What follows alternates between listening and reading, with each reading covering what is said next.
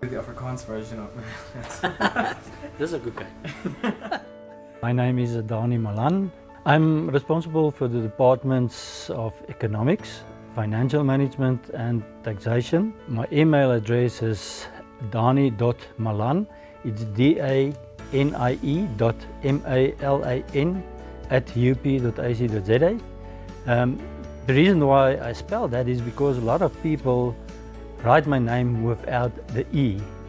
So it's either Danie, just with the I, or maybe Malan with the I, Milan.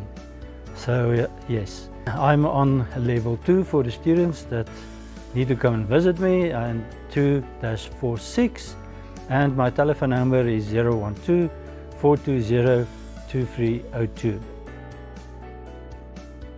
I love to work with people, I love to interact with people, and one of the most satisfactory things that I can do is to find an article that I can't find. I find it in the most obscure ways and manners and then give it to them, and that gives me great satisfaction. Well, I've been information specialist for almost 19 years now, 18 and a half years. I started my career in the library at different units, first at the reserve section when we were still on level 3, and then I moved to different sections on level 3 until 1995. Yes, I'm part of the furniture here, when I became the head of the Department of Facilities Management of the library.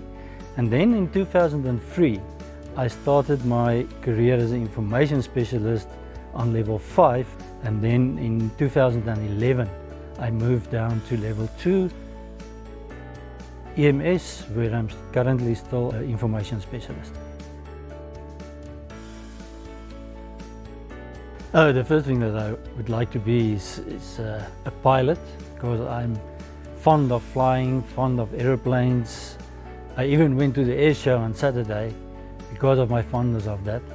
And maybe the second option would be to be an optometrist, because the way things are going now, everything that's going electronically and people reading things on computers and tablets and you name it, cell phones, I think we're going to need a lot of glasses in the future for these people. I'm very keen on the Sustainable Development Goals, the SDGs. We've started a group now in the library on SDGs, and I've joined that group.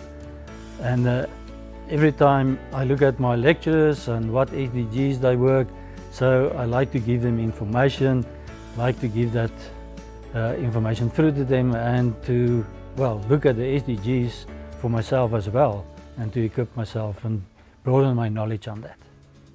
I know when I started studying, and this is for the undergraduate students, I didn't make use of the library at all, and don't say that aloud, okay?